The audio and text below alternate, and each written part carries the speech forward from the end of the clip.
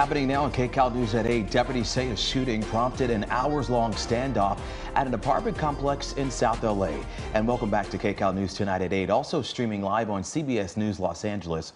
I'm Chauncey Glover. Hi, everyone. I'm Susie Saw. Well, tactical deputies responded to the scene for that standoff. KCAL News assignment editor Mike Rogers is at the desk. Mike, is that person still holed up tonight? Chauncey and Susie, they actually were just able to take that guy into custody. LASD's Special Enforcement Bureau went in there and they were able to get him out. Now, we did see that person come out on a stretcher. I want to show you that new video here from our photographer on the ground who was able to shoot it. And you see the guy coming out right there on the stretcher. I did ask the sheriff's department what his deal is, for lack of a better word, if he was used tear gas or exactly what may have happened inside that required him to go to the hospital. At this point, they can't tell me that, but they're going to work in getting some of that information. But this happened at the Florence apartment buildings, and that building was tied up for hours. Residents told to stay inside as the sheriff's department's SEB, Special Enforcement Bureau, conducted their investigation to try to get this guy out. This all apparently started in the Century area, LASD's Century area, when they responded to a shooting there. Now, we do have some live pictures from KCAL